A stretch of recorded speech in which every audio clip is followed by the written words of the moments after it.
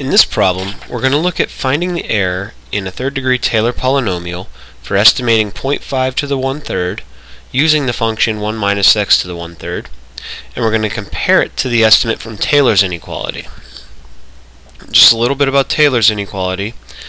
Now we know that a Taylor polynomial consists of the first n derivatives of f of x, so it has information about the first n derivatives. So we would expect our Taylor polynomial to differ from the actual function by no more than the maximum of the n plus first derivative. That's the idea behind Taylor's inequality. So what we want to do is we want to bound the absolute value of the n plus first derivative when we have x minus a less than or equal to some constant. Okay, x will be the point that we're evaluating our Taylor polynomial at, a is the point where it's centered. Now the exact error is given by our function evaluated at x minus our Taylor polynomial evaluated at x. And we expect that to be less than or equal to m, which is our upper bound on the n plus first derivative, over n plus 1 factorial times the absolute value of x minus a to the n plus 1. Notice how similar this looks to a Taylor coefficient. Pretty much is, except we're maximizing the n plus first derivative as opposed to just evaluating it at x.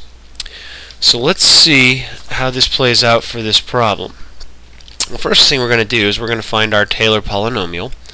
So we need some coefficients. We need f evaluated at 0. Well, f of x here is 1 minus x to the 1/3, so it's actually just 1. Now we need some derivatives. F prime of x is 1/3 times 1 minus x to the negative 2/3 times a negative 1 because of chain rule, so we'll make that negative. Therefore, f prime of 0 is negative 1/3. F double prime of x is going to be positive 2/9, bringing the exponent down, times 1 minus x to the negative 5/3, again times a negative 1 because of chain rule, making that negative. So f double prime of 0 is negative 2/9. F triple prime of x is equal to, we bring this down and multiply, that's going to give us 10 over 27 times 1 minus x to the negative 8/3 times again a negative 1 because of chain rule, making that negative. So f triple prime of 0 is negative 10 over 27. So we have the coefficients of our that'll help make our Taylor polynomial, or we have our derivatives at 0 that'll make our coefficients, I should say. Let's go ahead and find the fourth derivative because we do need to we're going to need to maximize that for our Taylor's inequality. So since we're already taking the derivatives, let's just get that done. Negative 8/3 times negative 10/27 is 80 over 81 times 1 minus x to the negative 11/3, and again by chain rule makes that negative. Now we'll talk about that one in a second. Let's first build our third degree Taylor polynomial for this guy. So p sub 3 of x is 1 minus 1/3 times x minus a, remember a is 0, so it's just x, minus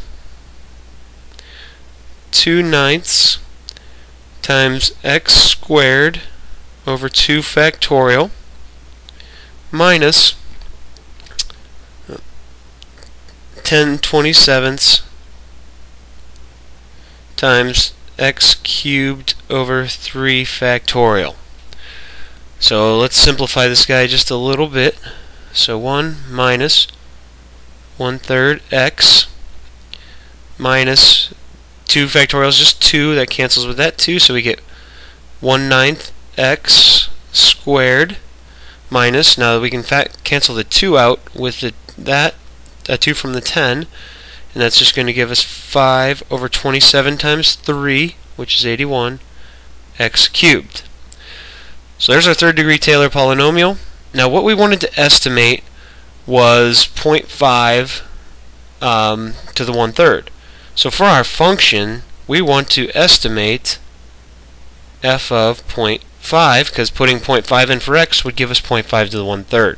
So you got to be careful about that on these kind of problems. If this had been estimating 0.2 to the 1/3, then x would have actually been 0.8. Okay, so it's because it's 0.5 that it seems like this is the same 0.5 as this, but actually this is x, and 1 minus x is what gives us this 0.5. So p sub 3 of 0.5 to a few decimal places is about 0.79784. Okay, now we can actually calculate the error in our third degree Taylor polynomial. So e sub 3 of 0.5, that's the error in our third degree polynomial at 0.5, is equal to the absolute value of f of 0.5 minus p sub 3 of 0.5. Okay, so p sub 3 of 0.5 we just calculated here. F of 0.5, well, that's just 0.5 to the 1/3. So you can put that in your calculator, find the difference, and we take the absolute value.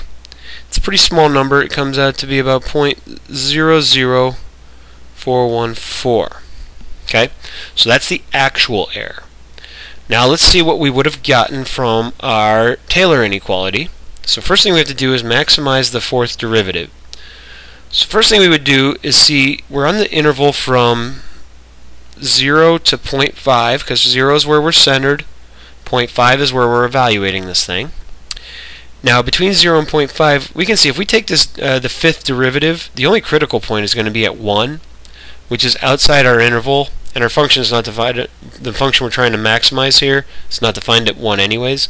But in general, you do need to check that. You would need to check the next derivative down to see if there's any critical points in your interval. We happen to not have any, so we don't have to worry about it. So the fourth derivative evaluated at 0, and we do the absolute value of this, so because we want the largest magnitude, so we can drop the negative, is 80 over 81. The fourth derivative at our other endpoint of 0.5 is equal to 80 over 81. I'm going to write it 1 minus 0.5 is 1/2. I'm going to write it as 1/2 because it'll help with how I'm going to simplify this. Minus 11/3. Now because of the negative, I can take the reciprocal here, and I get 80 over 81 times 2 to the 11/3. Well, this is definitely going to be larger, because I can tell because I'm taking the 80 over 81 and now I'm multiplying it by 2 to the 11/3, so that's going to make it bigger than 80 over 81. So what I have here is my m. Okay, and that's the thing we really needed. So going back, just a reminder of Taylor's inequality. M over n plus 1, n is 4 in this, or sorry, n is 3 because we're a third degree Taylor polynomial, so it'll be over 4 factorial. This will be raised to the fourth. X is 0.5, a is 0. So putting this all together, we would want to know that our third degree Taylor polynomial would have, at 0.5, would have an error of no more than, we're going to insert our m, 80 over 81 times 2 to the 11/3. Now it's x minus a, so 0.5 to the n plus 1, so to the fourth, all over 4 factorial. Right? I've already calculated this out. This comes out to be 0.03266. And we see that our error bound is greater than our actual error, which is what we expect to have happen.